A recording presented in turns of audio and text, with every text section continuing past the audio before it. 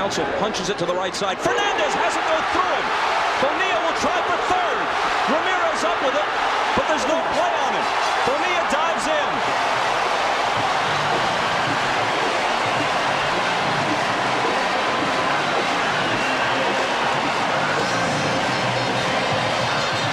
Well, Bobby Bonilla tried to shield Tony Fernandez from this ball. Let's see if he does a good job. See, he waits right there, and then he lets it go past him. I'm not so sure if that caused Fernandez to miss it, but that's what Bobby Bonilla was trying to do. And then he hustles on around to third base. And he is the winning run at third. Tony Fernandez took his eye off this ball for a moment. There's Bonilla, as Joe said. He tries to shield the ball from the view of Tony Fernandez, and then the ball gets by him. It touched his glove, winding up in short right field. That's what allowed Bonilla to go to third.